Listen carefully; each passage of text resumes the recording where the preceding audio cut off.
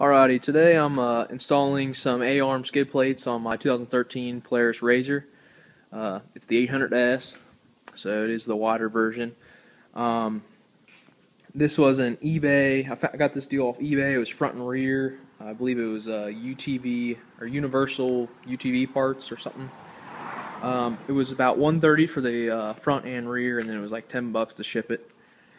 But I'll go through what I'm about installing them. Here is the right side fully installed.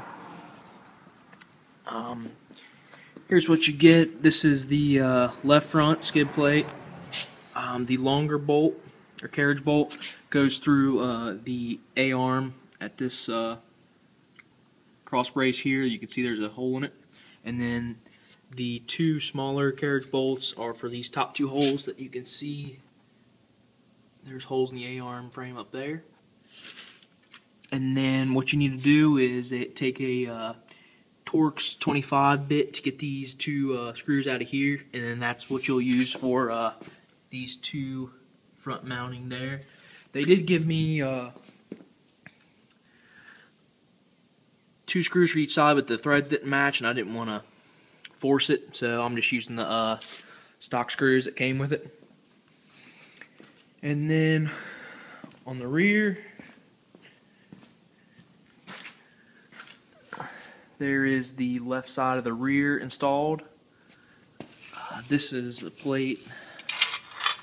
The taller side goes towards the front to protect it when you're driving forward. There is a plastic stock one that's kind of flimsy, as you can see it right here. And the A-arm, the skid plate still fits with it on there, so I went ahead and left them on there. And they fit right around it. You have 3 of the longer carriage bolts for this one. As you can see, there's one here and 2 up at the top. There. One of the mounting bolts is right here. Tip my finger. And then one at the cross brace right here. Pretty self-explanatory. Torque them down just as tight, not too tight because you'll strip them out. I don't think these are real strong bolts, so I'm gonna probably tighten them after one ride and then see how they do, and then if not, go buy some stainless. And that's that. Alrighty, here's what the final install looks like with the front skid plates.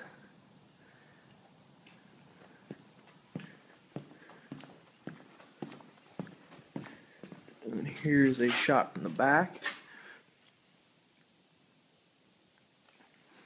Overall, the install fit of them were pretty good. The only issue I had was those 2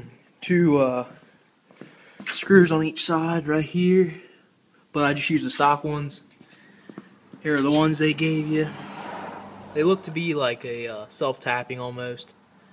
But here's all you needed was a deep well 11mm, shallow 11mm, and then here is the Torx bit, as you can see right there, a T25.